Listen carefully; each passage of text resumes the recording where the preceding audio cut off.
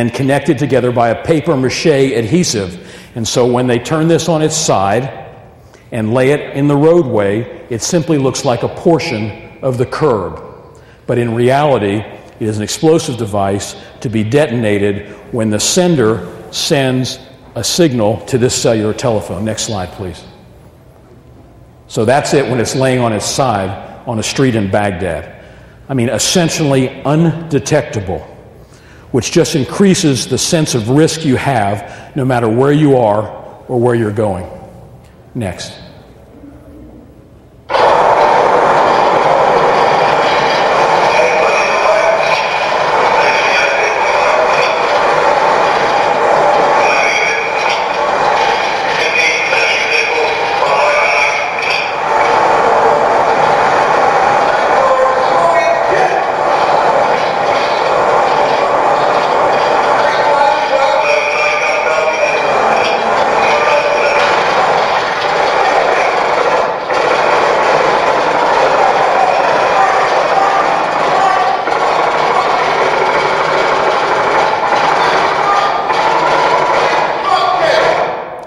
This is a British patrol in Mosul. This is a very common operation. They're moving probably at about 100 kilometers an hour because in Iraq, speed is your ally, and if you're going too slow, you're courting death. The problem is whether you're going fast or slow, there's no technology available really to readily discern where the next improvised explosive device is. So if you could hear them beyond the volume that was in play there in their British accents, what they were doing is trying to mentally, and then verbalizing this, check off the relative threat represented by each vehicle as they passed it. It doesn't really make any difference because by the time you've uttered those words, you're there and the decision is made for you. In this case, there was a command-detonated VBIED, a vehicle-borne improvised explosive device, beside the roadway.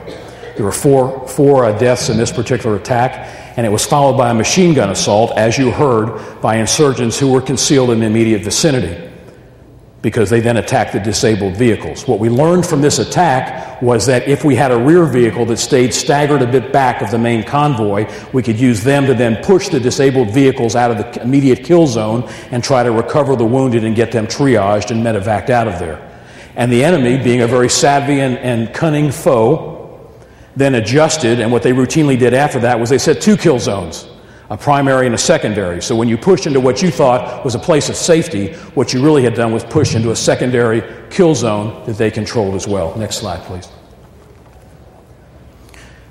Make no mistake about it, even when you're operating in armored vehicles, these are all level 6 armored Chevrolet Suburbans. I spent my life in these for 14 months.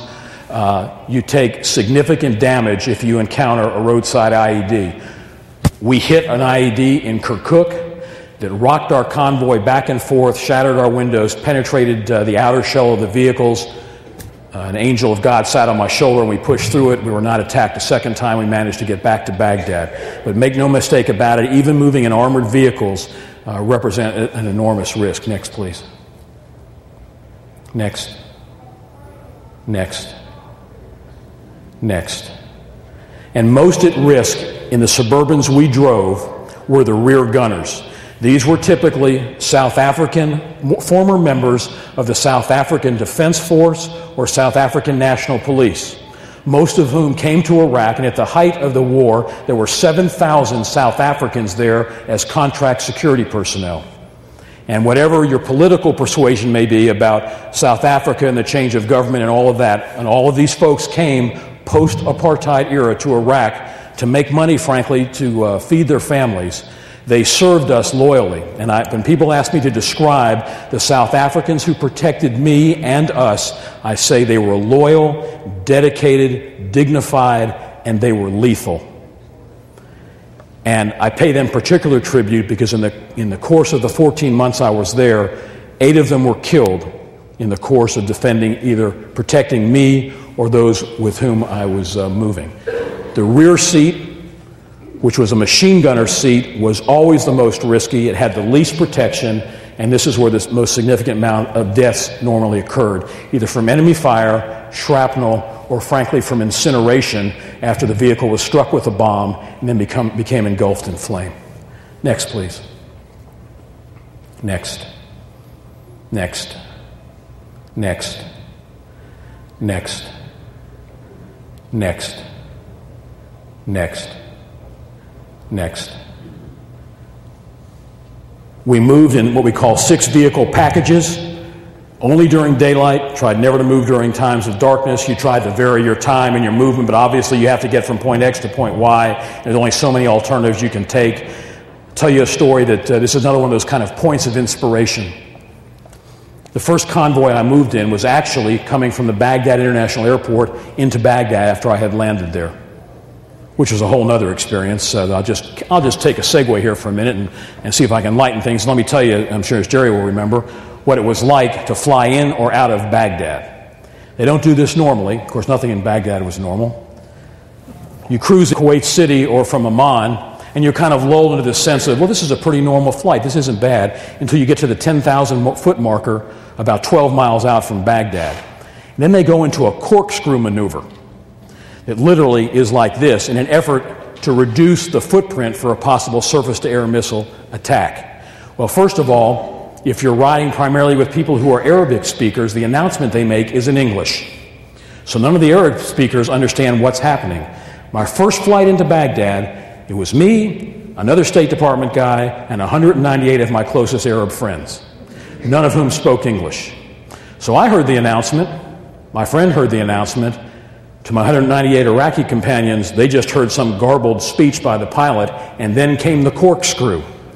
And this enormous wail starts in the cabin of the aircraft. There are prayers being offered up to God knows what deities, and I have no idea what's going to happen. All I know is that if this happens, there's only 2 of us, and there's 198 of them. And that was my kind of introduction to landing in Baghdad.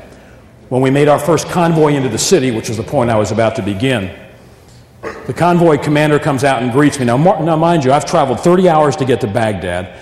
I'm expecting at least maybe a 3-minute, boy, are we glad to see you. We got some quality accommodations set up for you. We got some hot chow. We're good to go. I got about a 12-second cursory, glad to see you made it. Let me tell you how this equipment's going to work. Here's your machine gun. Put on this vest. This is the route we're going to take. This is what we're going to do when we get attacked. Not if we get attacked, but when we get attacked. You talk about sweeping aside your sense of being a tourist in a country. It happens just like that. This is on what you might have known as and heard on the news as the most dangerous 5.5 kilometers of highway in the world, coming from the Baghdad International Airport into Baghdad. The convoy commander is one of these extraordinarily gifted South Africans whom I met. He loaded me aboard. We get ready to go. He briefs the convoy team. Thank you. He briefs the convoy team, and he says, "Nobody dies today." That's the opening to the briefing. Well, on top of 36 hours of flight, a corkscrew arrival, and no more than a 12-second greeting, I have to tell you that phrase, "Nobody dies today," sets you back on your heels. When we got into the city, his name was Damien. I said, "Damien, what is that about?" He said, "The last convoy we went out on, we got ambushed. We expended 1,200 rounds fighting our way from the airport to downtown. And we may have lost somebody then, but we're not going to lose anybody again when I'm running the convoys." And I came to know this man, and he was a warrior through and through. And I said, "What brings you to Iraq?" He said, "I'm a pastor of a church in a small city in South Africa, and we don't have the money to build a new sanctuary.